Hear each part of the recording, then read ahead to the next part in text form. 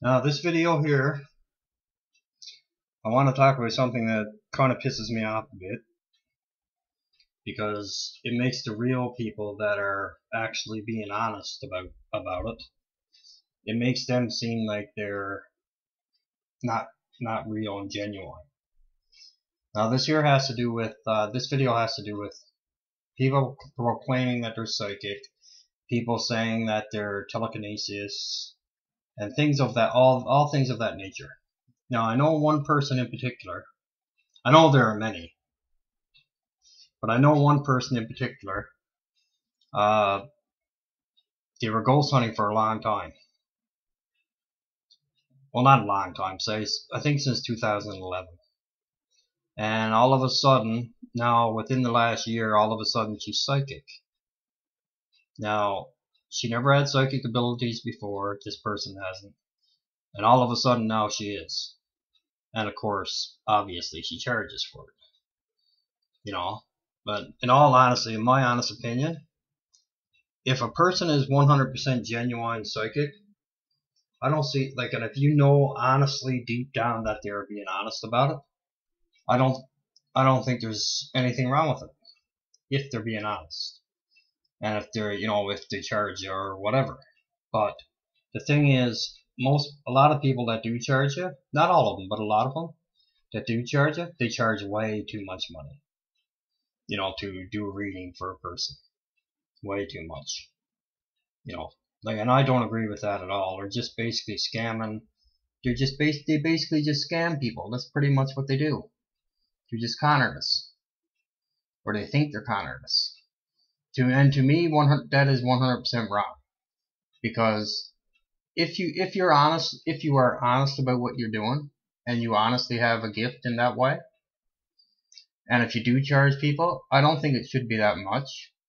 I think it should be enough so that the average person, if they want to get, their fortune told or whatever, whether it's a palm reading, a card reading, a crystal ball, whatever.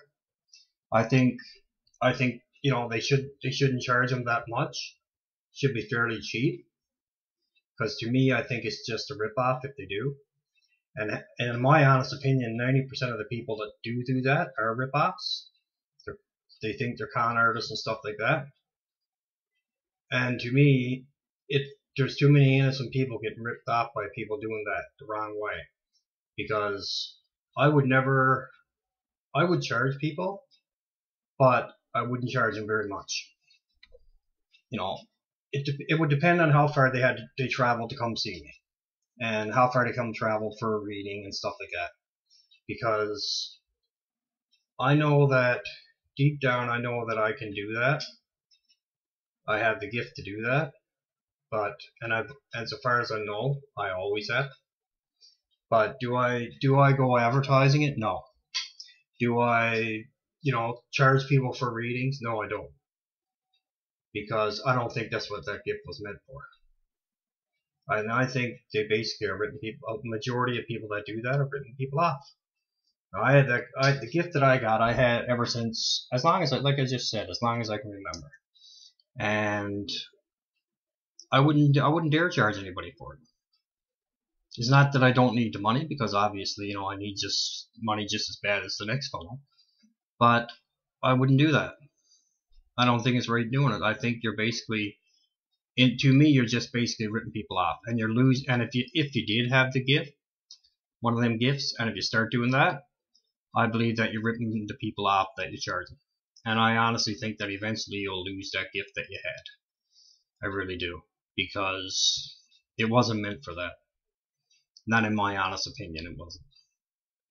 That would be like, there's one person, like I said, there's one person in particular. I know for sure I know a nice few actually that are scams and con artists. But I'll just use this one for an example. I know for a fact that she's a scam and a con artist. I would put my life on it that she is. I'm not judging her, I'm not, or whatever, but what she's doing is wrong. 100% wrong. And she's just doing it to make a few extra bucks.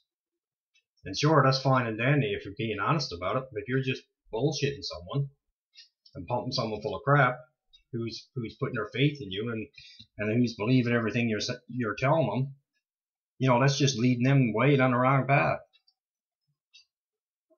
That would be like me telling someone that, let me see, first thing you ask, oh, is your father, you had someone passed in your life, your dad, say your dad passed, you had your dad pass, or your uncle, say your uncle, one of your uncles passed, and they say, well, your uncle passed, and you say, well, yeah, how did you know that? Well, okay, 99% of the population has uncles that passed, that died. If they didn't, there's something wrong with their family tree. But I just want to, you know, slightly strike that and touch upon it and say that I totally disagree with people that read people's fortunes and tell people things when they have no idea what they're talking about. They're just scamming the people that they're reading. Because in the town I live in now, there's one lady that does it, and she charges $90 for 30 minutes. Come on.